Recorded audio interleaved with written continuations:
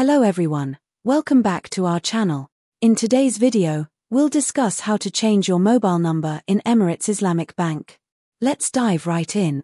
First, make sure that the Emirates Islamic Bank app is installed on your mobile device. If not, you can download and install it through the App Store and Google Play Store. Open the Emirates Islamic Bank mobile app and tap on the login section.